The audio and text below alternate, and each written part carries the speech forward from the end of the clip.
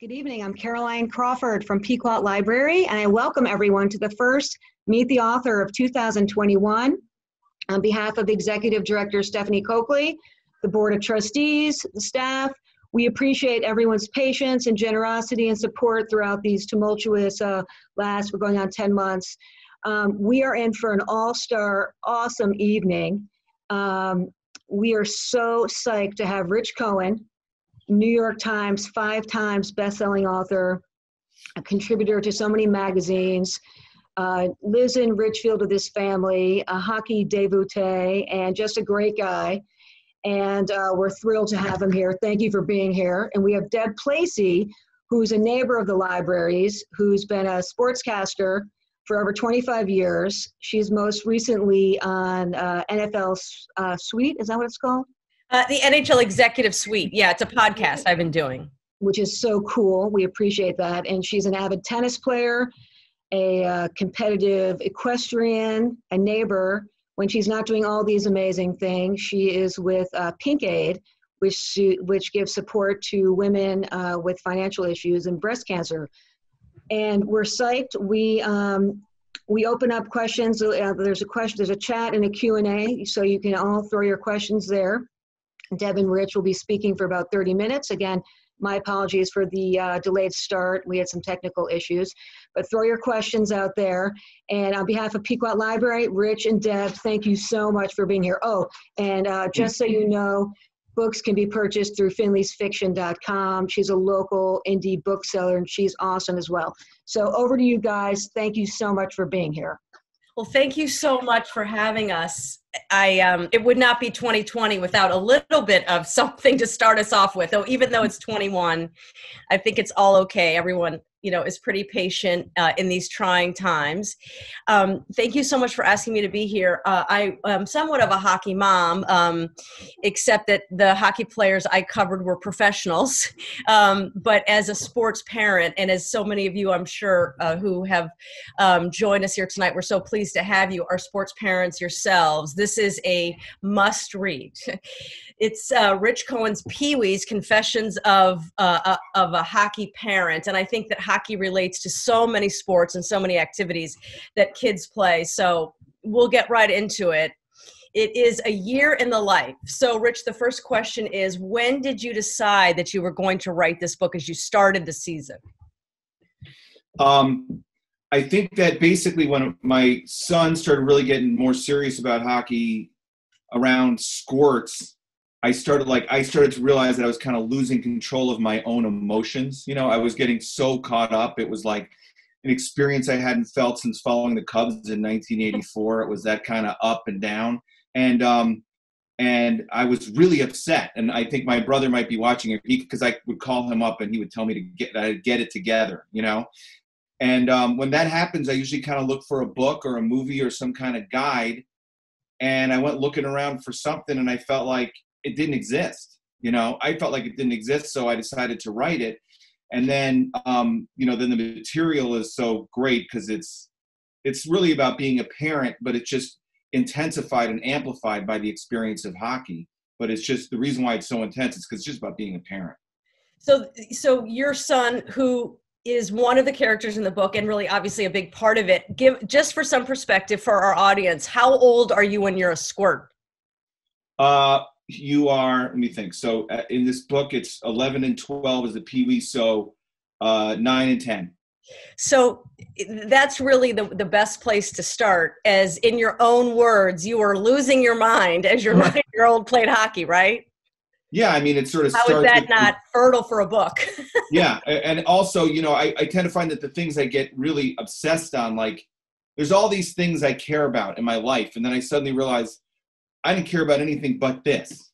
You know what I mean? Like, and I have 3 other kids, man. So I'm being a bad parent. I'm giving a really bad example to my other kids because I seem to only be concerned with what one of them is doing. And my father has this saying where, and I put it at the beginning of the book, he says, the key to life is to care, but not that much. And I found myself violating and breaking that rule all the time. And the coaches in our organization and all these organizations have a rule which would be good to apply to every kind of life, which is the 24-hour rule, which is you're not allowed to talk to the coach about what happened in the game for 24 hours after the game is over, by which time presumably tempers would have cooled. But I found myself routinely breaking the 24-hour rule. So I knew that I was a sick person that needed help. And so I wrote the book for myself So and there for are other people in my condition. Wonderful lessons for parents and kids in the book, but also lots of comic relief. It's so rich in its writing, which I guess is a play on words. The one thing I want to bring up to also get going is the characters in the book, the players, the parents, the coaches, some of whom are parents as well. And all their names and jobs have been changed to protect the innocent, or I guess the guilty in some cases. So one thing I was thinking of to ask you as I was reading it was, do these folks know who they are now that they may have read it? And did you think of that in the back of your mind as you were describing them in vivid detail and their behavior, good and bad, that they would know, that they would recognize themselves in the book? Well, it's sort of like paper mache, where as you change it and change it and change it, the original model, the original wire thing behind it all becomes unrecognizable, to the point where by the time I was finished, I couldn't even remember half the time.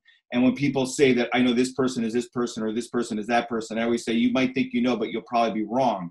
Of course, that could just be something I'm saying to further protect myself. But basically, and then the other thing, when you change the names, like the names are so much a part of people's identity that when you change the names, you just think about it differently. Now, here's another thing, which is I have a lot of friends I grew up with, I'm still really close friends with in Illinois, and they always say they read all my books, okay? But I don't believe them. I think that they're lying. So basically, most of the names that I've added here are names of kids I grew up with, and they're all telling me that they love the book, but they're not mentioning that they're in the book, They So don't it serves a dual function.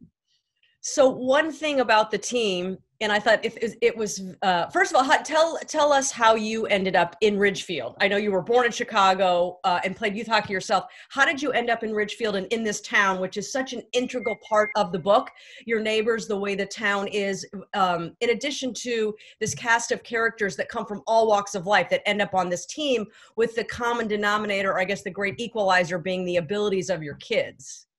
I should say that I think Ridgefield is like the greatest place I've ever lived, and I love it.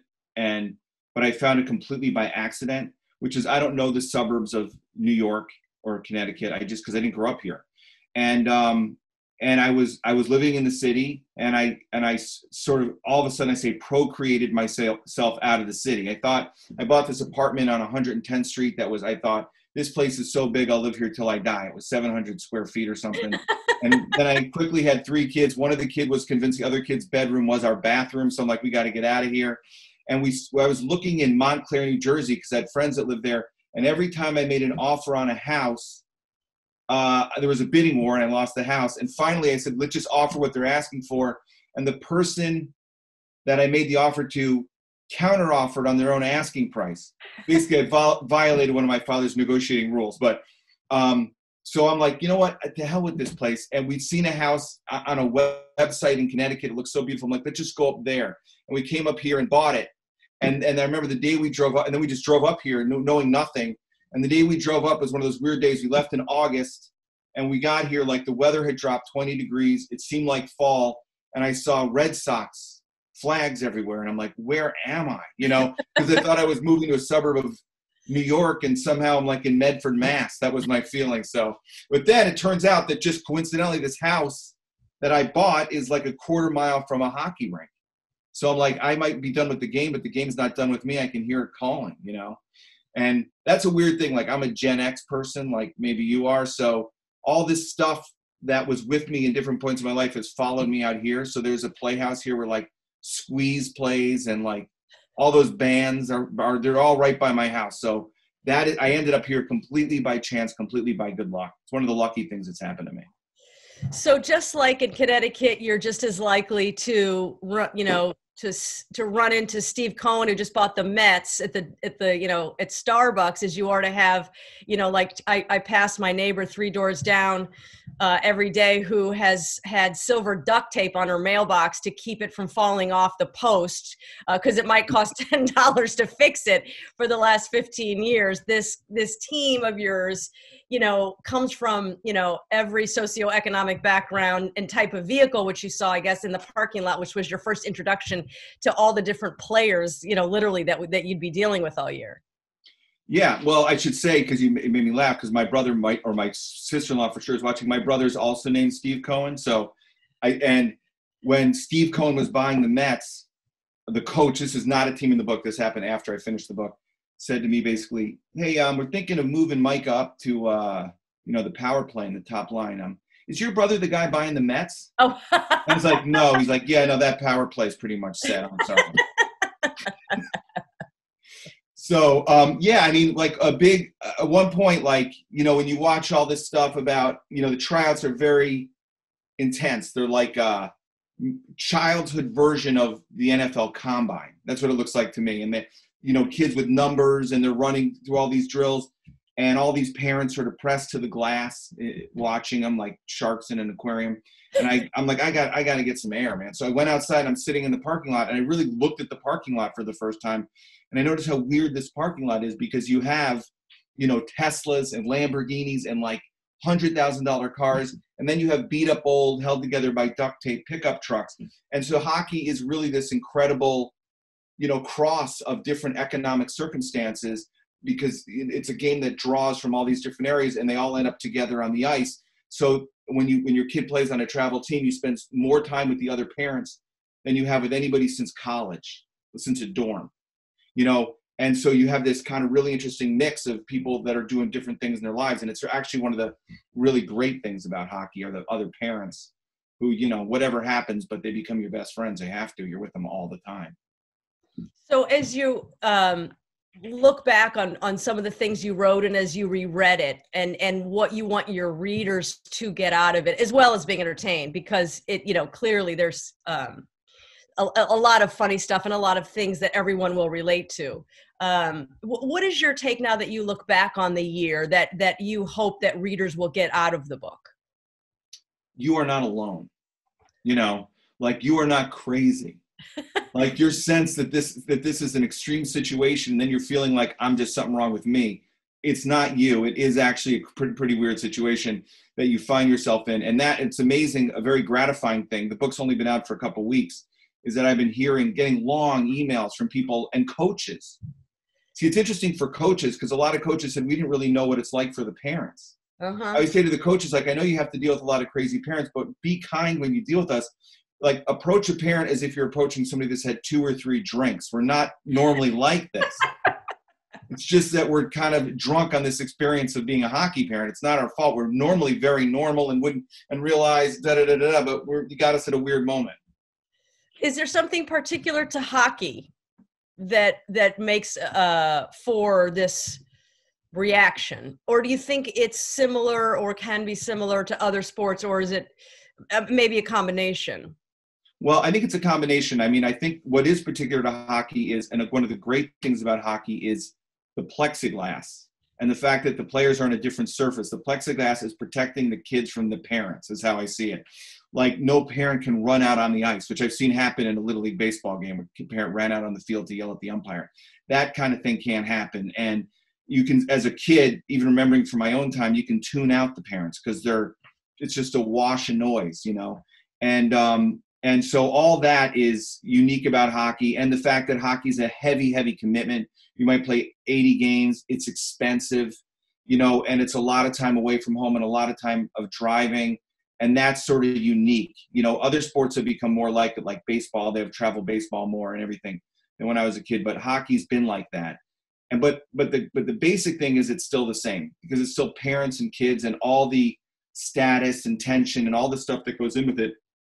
My other son used to watch a show, Dance Moms, all the time. And I thought, that's the same thing, man. Dance moms, cheerleader moms, football dads, dance dads, whatever. It's all parents under pressure, acting like people under pressure.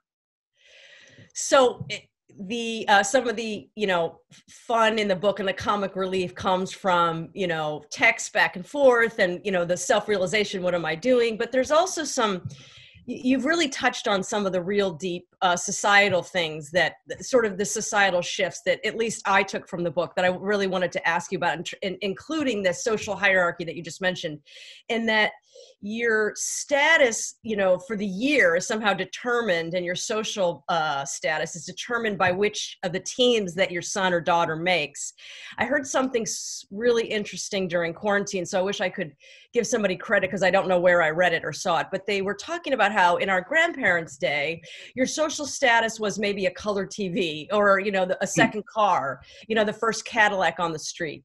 And somehow 40 or 50 years later, our status as parents, the pressure has somehow been transferred to our kids, and we somehow take status from what college they get into, or if they made the travel team, or if they wanted a horse show, or if they made they're a star on the soccer team. And we somehow have brought roped our kids in to fulfill, what kind of status we have. And I just think your book touches on it incredibly well. Well, thank you. I mean, I had this realization, which is before I had this realization that the cliche is sort of like that the reason why parents go overboard and all this is because they're trying to relive their own glory days, or they're trying to be their kid to be the player they never were. And it's all about reliving their past or where their past went wrong. And I didn't really find that to be the case. Even though I thought that, when I got out there, I realized that when your kid does better, you're treated better right now. It's not about the past, it's about the present. And I've had games where my son had a good goal and a stranger came up and hugged me, and it felt great, And it's like the junior high lunchroom where we have a lot of these have 4 teams, and AA team, an A team, an A1 team, and a B team. That's a tremendous amount of stratification. And which team you're on, to some degree, presents your status, and people self-sort. Like I'm an A. We are on the A team. We hope to be on the AA team, but we are on the A team. You're not on any team. You're just it really becomes all this stuff, and then it becomes hugely important what team your kid makes. Stuff that would not have mattered to our parents. They wouldn't have known about it, and so then it becomes all these issues with getting special lessons and getting special time and how much ice time. And for me, this was with my older son who stopped playing, he was having some trouble as like a sport, mastering a few skating skills. And I was asking other parents, like, well, what should we do? I mean, I don't know, he's having trouble making this step. And they kept saying, oh, let him go in his own time. He'll figure it out. You can't push it. There's nothing you could do. It's up to him. It's not up to you.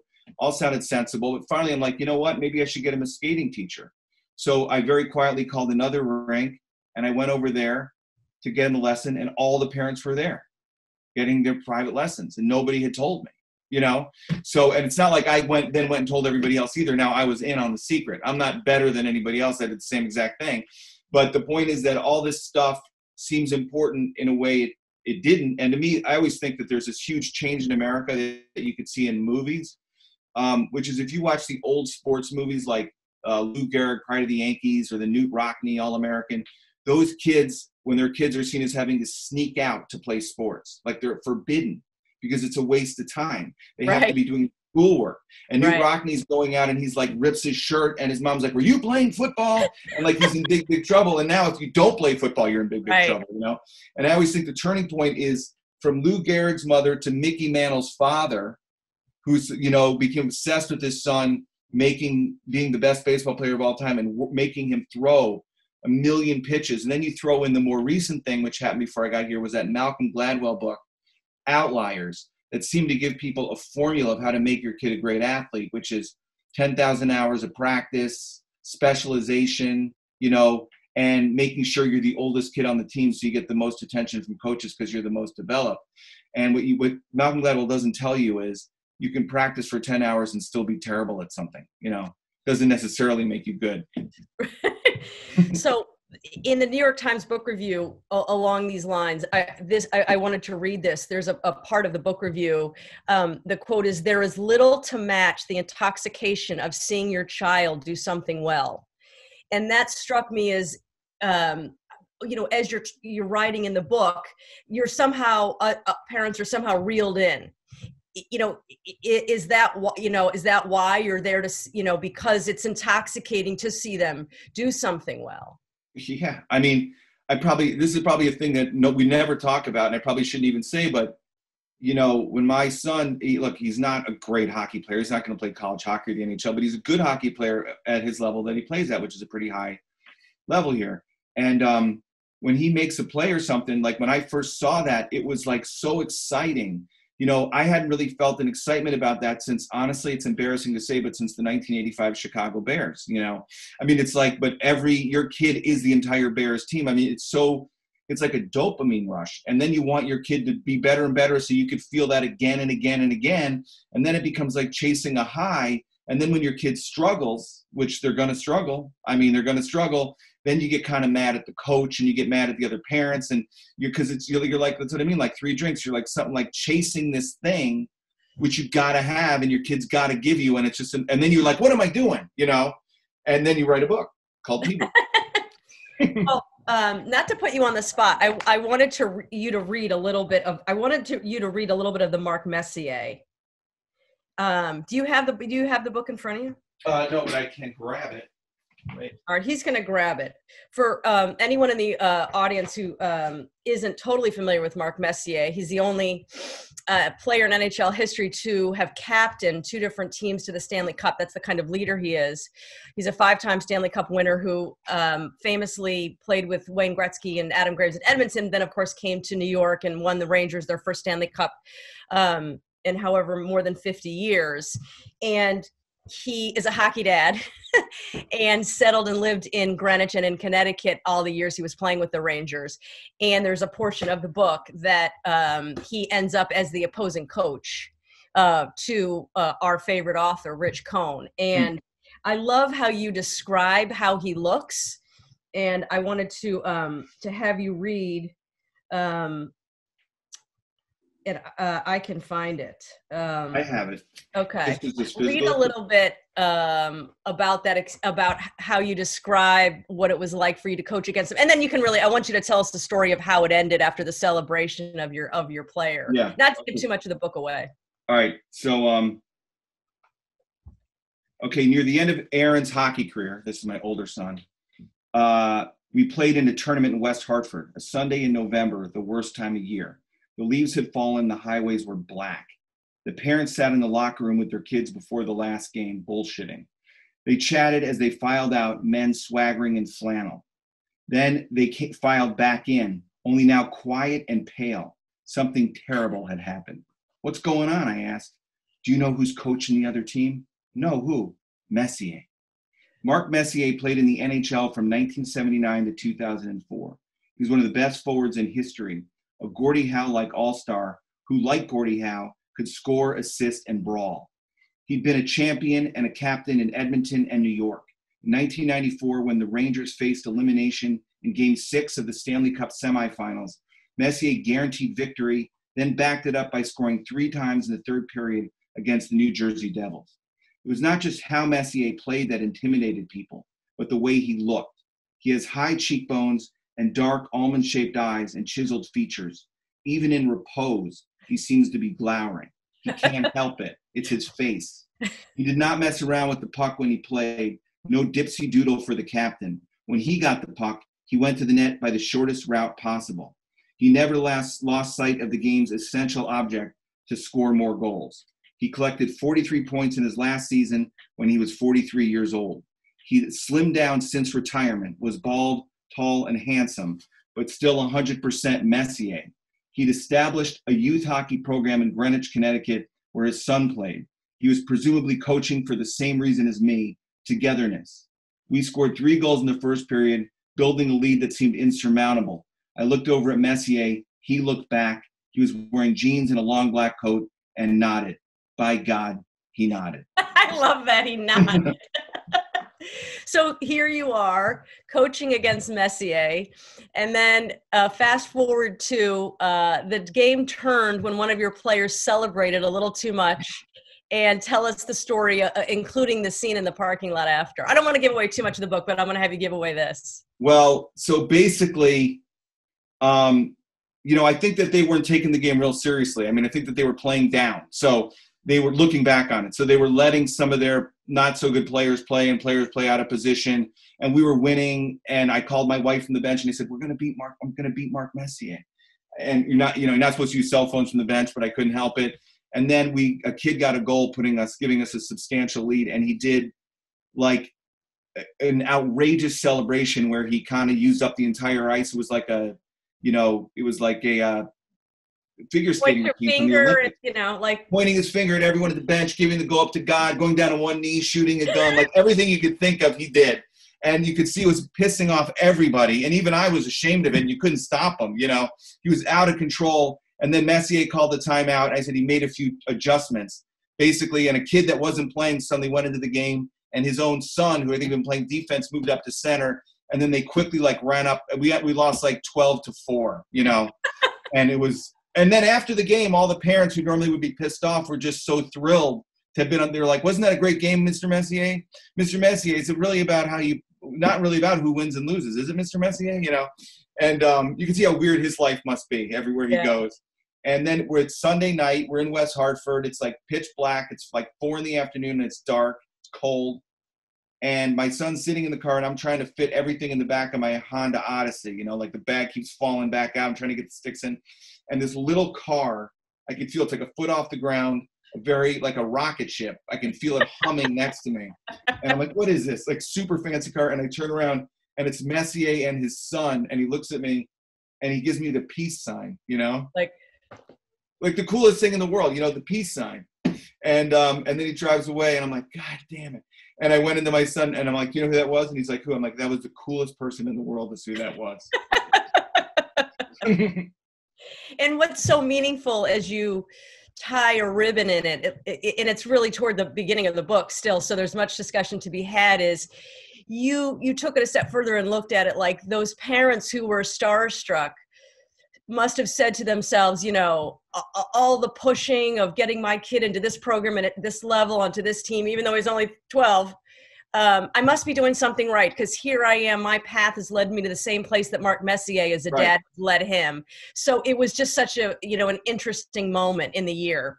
Yeah, it's like, and it's not only about their kids, it's about me. Like, I did all this with my life. I made these decisions. I married this person. I moved to this town. But look where I am now. I'm in this. Mark Messier and I, who's like the Fonz, are basically living in the same place at the same moment, validating every one of those decisions. Everything I've done was right because look where I am. Amazing. And one last thing, and we're gonna we want to take some questions from. We're getting these wonderful comments. Take some questions from those who have joined. So glad to have you all listening to Rich Cohen talk about this amazing book, Confessions of a Hockey Parent, Pee Wee. And I already forgot what I was just going to ask you about. I'm wondering how we take questions. Can we take them from the chat? I can see him. Oh, Caroline. Hi. Yeah. So I remember what I wanted to ask last. Oh, you can go ahead because we can answer the questions. There's a chat. There's the chat bar. What about movie rights? Would you be interested now for in looking up a little bit about your background? I do know that you've had such an interesting career, and that you've also crossed paths and worked with Martin Scorsese on an HBO, a little dabbling in Hollywood. Have you been approached for movie rights to this? Yeah, I've been talking about Really? it. Yeah. I mean, I don't think, I love watching sports stuff on TV that isn't incredibly heavy and is funny, and there's been some good stuff lately, like even like Cobra Kai. I don't know if you've watched that show. It's the Karate Kid sequel. It's awesome, So, we've been talking about it, and it's so hard to get any of that stuff made. But it would be great, and I think it's great material. And one of the greatest movies ever made. And I always look at the American Film Institute's top 100 movies ever made, and it's like The Searchers or Citizen Kane. I'm always looking for the Bad News Bears because I think it belongs there, and it never makes it. So, as a big fan of those movies, I would love that, hopefully we can do something. That'd be amazing. We have a question from Mike McCreesh. He asks, is it still the case that an unrealistic percentage of parents think their child has a real path to the NHL? Yes. It is still the case. I mean, see, but that's like a funny thing, because this is like one of my big criticisms of the experience, which is that everyone is so focused on where's my kid going to be next year? What team are they going to make next year? And everybody's so afraid of it's not about what team am I going to make. It's the fear of being left behind. And that's something about America. Like, it seems so competitive and so tough, and so much everyone's out for themselves. And even the tryouts, which are like, if a kid's a little bit lagging behind his teammates, the kid gets thrown back, even though we all develop slightly differently. So everything's focused on the future. And the fact is, almost none of these kids are even going to play college hockey, let alone the NHL. And that's just a fact. But this is their hockey career right now, and they're missing it. And their parents are missing it because they're so focused on next year. And things are weird things. Things have huge unintended consequences. So when I was growing up, we'd had our tryouts in the fall, and then you'd try out for your team, and then you'd go play. Then when I go away and I live my life, I come back out here, I see youth hockey again. The tryouts are now in the spring, okay? And they say the tryouts are in the spring because that's when the kids are going at their best and they're all in shape. But they're really in the spring because all these different hockey programs are competing with each other and want to lock these kids up before they go to a different hockey program. But the result is the tryouts are right after the state championship. So the best thing is when the team starts really working together and the kids start playing like a team, it's like the most magical thing you've ever seen. It makes you so happy. But then suddenly, about 3 weeks before the season ends, everybody starts to focus on the tryouts coming up. And then it's like the team sort of starts to pull apart, and it's every man for himself again. And it's sort of sad, So that has been, I think, a really tough thing on these teams, which is the importance always of the tryout and the judgment. There's a question, would you do it all over again? I'm still doing it. I mean, I don't have to do it all over again. Mike is still playing right in the middle of his hockey career, So I always say, if it's something you don't like in the book to any of his coaches or anything, just remember that children are not responsible for the sins of the parents. And also, I said when this book was coming out, I said to Mike, I hope no one gets pissed off. I hope that this doesn't mess up your hockey career. This is why he's a better person than me. And he said, look, let's be honest, I don't have much of a hockey career anyway. It's not that big a deal. I love that he loves it so much. That's really my big takeaway from the book, that even after the worst game or all these situations, he's like, I just love hockey. Well, the thing is, like, we have completely different personalities. Like, I feel like I played hockey angry. And I wouldn't necessarily say I was ever happy. I was angry. I felt like somebody was treating me unfairly. That's probably still my problem, And I thought that hockey was a game to play well. You have to play with a lot of anger. And I used to tell him that, like, this is you have to get worked up here. You have to get emotional and get a little bit angry. And he never, ever did. And that gives him the ability to play for a long time and not get bored and to always love it. And his thing is, it's like pizza. Like, there's no bad pizza, really. I mean, there's great pizza and there's kind of cold pizza, but all pizza is good. Same with him in hockey. There's really no bad hockey. He's just excited to be out there, even playing. And the funny thing for parents is, you think about all this stuff with your kids, but if you ask my kid what's the best part about hockey, he's going to say the Holiday Inn breakfast buffet. I mean, that's the funnest part for them. It's staying in hotels with their friends and running around the halls, eating the buffet. That's what they're going to remember. That's awesome. Do you see the question from Kelly? How do you keep perspective on all the parents around you are hitting the critical mass of that mindset of spending money on extra training, camp, coaching? How do you keep the kids having fun and not getting caught up? I think kids mostly have the ability to tune out their parents. I think that they're really much stronger than you give them credit for. And when you leave them alone and let them play, they actually play mostly well together. But there's a certain amount of tension and stress that you can't get rid of. And that's probably, to some extent, it's good because they're going to have to deal with it all their lives. And they learn to deal with it in a very controlled thing. I mean, one of the great things to me was we had another team that went on these huge losing streaks.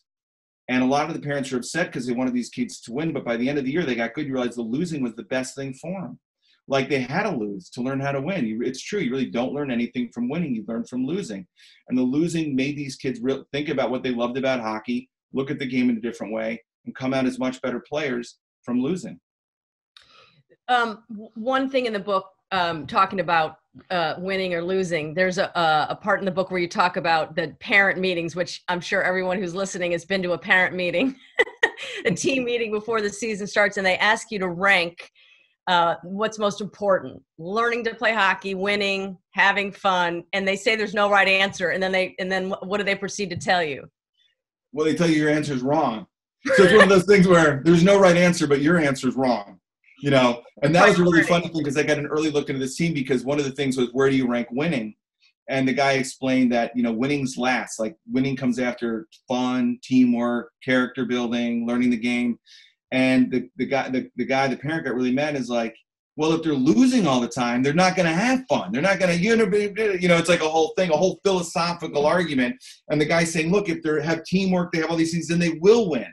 You know, it's not something to have as a goal. It's something that happens as a result of everything else that you do. And if you do everything right, it will work itself out, which I found to be true, you know. But it was like right at the beginning, you realize you're dealing with, you know, people with different philosophies. And, you know, there's this attitude that everything's soft now, and you know, these kids play really, really hard and they work really, really hard, much harder than they did when I was a kid. So you got to cut them some slack sometimes, you know. The last question is from Finley. Rich, as hockey parents of two boys, one in high school and one in college, but both aging out rapidly, what do you do after youth hockey, after you've read your book many times? In my opinion, nothing even comes close. Well, that's a thing that I look at. I had this realization like last year looking at some of the parents, which is like, this is their life, you know, and I feel the same way. You know, this is your life. Like, this is the structure to your life. It carries you through the winter time, you know, and it becomes so important. And then suddenly it's just going to end. And you're going to, and how are these people emotionally going to deal with it, you know? And I don't know, I think the answer is probably gardening or golf. That's all I can think of, you know, or maybe just be a weird adult who hangs around the rink watching other people's kids. Those are about your only options. Oh my God, that's so great. Steve Stanton, who I think I know Steve Stanton. To what extent is club hockey hurting high school or high school teams, do you think? What do you mean? Like the, because the people play for those teams. Travel hockey instead of the high school? Well, it's funny because, yeah, definitely I'm sure it hurts. I haven't seen it as a parent, but I know that my brother and I played in a very good hockey organization in Illinois called Ridgefield. And I was looking through this list of players that played there that went to the NHL, and there was a pretty long list. And then suddenly it ended, like in the mid 80s, it seemed like it ended. And that's because AAA hockey really took off. And suddenly you realized that people were not playing for these teams anymore. And that's one of the bad things, I think, in a way. I mean, part of the problem with the high school hockey is it's not enough games. You play so many more games in these organizations. So that's a big thing. And some kids find a way to play for both. But I do think that as things get more and more professional, people want better and better organizations, and it takes it away from the high school. When I was a kid, we had a house league, and the house league was really, really good. And some of the best kids played in the house league simply because their parents didn't want to pay for travel hockey, or had 12 kids and didn't have time to drive anywhere. So they put them in the house league, and those kids would then show up at the high school and be the best players, and you didn't even know about them because they've been playing house league. And now it's like everything is, you got to be at the top, you got to be at the best, and that just sucks everything to these higher and higher organizations. And then in the end, we all become like tennis parents. You know, we're all going to be sending our kids to the IMG Academy to become, you know, these incredible athletes. What do you? I wanted to ask you. This book is a year, and the ups and the downs. So what is Micah doing now, and what did he think of the book? Well, he's only read parts of the book. Okay, I mean, and he hasn't. We listened to him. There's an audio book, and only one thing really bugged him in the book. Okay. I'll say, and that is when I said that Micah, and it's right at the beginning. Micah is a Pee Wee that could pass for squirt. Okay, but that's just the fact. Look at the size. His size, small. I was small, and the fact is that you have this this is an age where some kids have gone through puberty and some haven't, so it's like you have this huge discrepancy. And I mean, I talk way too much about this stuff, but I'm always like, look, it's good, because the really great players grew late because they have to figure out a way to be effective when there's players way bigger that you can never, and then you will grow, and you will play like a small player, but be a big player. I always see sort of the positive in it. So now he's a bantam. So this is a few years ago this season, and he's playing in Brewster, which is just about the same distance from us on the other side, which has great hockey. So we are still on the train. So you wrote a book about the Chicago Bears, great book called Monsters. How did covering the pros or writing about professional athletes, NFL players, compare to writing about your neighbors and your teammates, parents, and these athletes who are playing for the love of the game or playing because their parents or coaches want them to play? Well, I'll tell you that I think youth sports is so great to write about because it is the most pure form of sports. These are kids that are playing because they really love to play. They're not getting obviously paid. It's not professional. They're kids. But when they're actually, and that's a great thing about hockey is, like, if you watch kids who are 7 and 8 play baseball, it's very boring. I don't know if you've ever done it. When you watch them play football, it's very boring. And it's unrecognizable from what the sport will become 5-6 years later. Youth hockey, it's still hockey. I mean, it still looks like hockey. It's slower and they're smaller. And I would go to those tournaments and sit there and I get really into games that I had nothing to do with, you know? So as a sport, it's great and it's exciting and it's kind of the purest form of sport. I will tell you, there was one thing I always had in mind, which was my first job out of college was I was a messenger at the New Yorker magazine and I had nothing to do. And I'd go back and read the old issues. And Stephen King, a lot of people don't know this, wrote a reported story, nonfiction, about his son's Little League baseball team in Maine. And he just wrote about it almost like he's just a sports writer. And it was so interesting to me because you got completely into this team, you know, even though why do you care? But yet you did, because it is very pure sports. So I always thought that it was I always had this dream of writing about all 4 major sports. I wrote a book about the Cubs and the Bears. And hockey, a great way to do it seemed to be write about hockey at its most formative moment, which is 12-year-olds, 11-year-olds. McHale said, what's your next book? That's her question. I don't know. If you have any ideas, just write them there in the chat. This has been such a treat. Rich Cohen, thank you so much. Our neighbor, Deb Placey, we really appreciate your time. And it's just so much fun. The book was great. Do we know whatever happened to Coach Pete, why he didn't show up at that game? I know everything. Okay. There's a great blues song that goes, you can get me talking, but I won't tell you everything I know. Okay. We'll save it for another time. And I just want to thank our audience. And we've got a couple of amazing Meet the Author meetings coming up. This Thursday, we have chess master Daniel Lowinger. On February 11th, we have bestselling author Nina Sankovic. And on February 18th, we have Pulitzer Prize winner Ayad Akhtar. So tune in to pequotlibrary.org for upcoming programs.